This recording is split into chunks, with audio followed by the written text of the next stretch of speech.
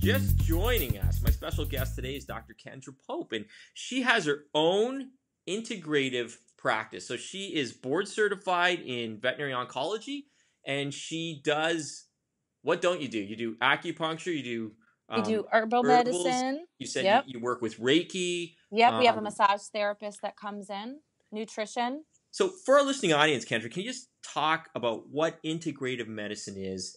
Yeah, sure. And I'd love to. And, these modalities are being used in my patients. A large portion are cancer patients because of, my oncology training. But, you'll see, obviously, as I explained kind of what integrative medicine is and the modalities behind it, about why it would work for any patient, either with any chronic disease or just patients that are seeking wellness. The owners, are interested in wellness for their pets. So terms that are more common to pet owners are things like holistic medicine, complementary or alternative medicine. Those are all words that have been around a long time, have been used a lot, and often can be interchangeable. But this word integrative medicine has really been developed originally in physician-based medicine to distinguish the use of these complementary and alternative modalities, not as an alternative to or in placement of, but alongside and in conjunction with. It's also meant to be very personalized. So every case is different and every case uses different tools. And it's also meant to be very collaborative. So, it's not just the holistic vet or just the conventional vet. There's all the members of the team. And it's also really meant to be evidence-based when possible. So, as a Western culture and as a Western doctor, we are all trained to question everything and to make sure that the evidence is present before we recommend treatment. Any veterinarian doctor, any of us know that a lot of our clinical practice, unfortunately, that's just not reality. It gets us to a point, and then the rest of it is very educated, informed decisions based on our clinical experience. And so oftentimes, even in my specialty of oncology, that's the reality. We're limited to a certain point in what we know, and then what we do thereon is based on our clinical judgment. And so an integrative approach is really meant to be that. It's informed by evidence when possible. It's always collaborative. It's personalized. And kind of my favorite principle of integrative medicine is that the practitioner embraces these modalities in their life all the time. And so I have to walk the walk. I can't just talk the talk. And I really like that.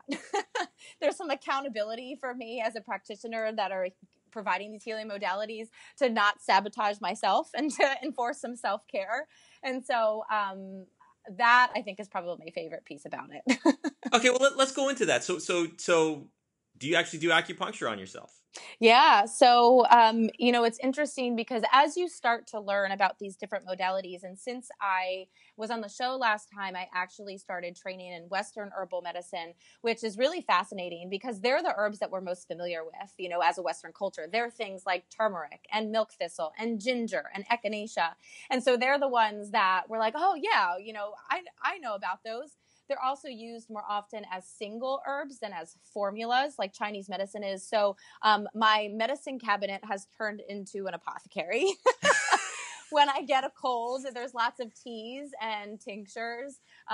When I'm not feeling well or when I'm stressed, there's practices like meditation or yoga. And so it does, it forces you to recognize that your body was created to do a lot of things itself. And so sometimes you need that medication, that antibiotic, that pain reliever, whatever. And other times you can be like, oh, okay, my body's warning me, you need to slow down. You're doing too much, or you're pushing too hard, or you're running too often and not giving yourself a break. And so that part about just having a little bit more awareness, I think is good for all of us.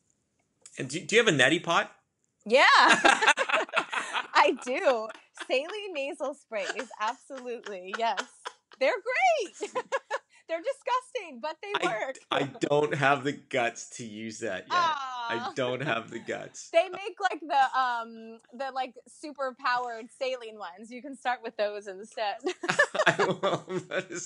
It's so funny. I had to ask that question, but I knew the answer. Yeah, you knew I'd have one. Absolutely.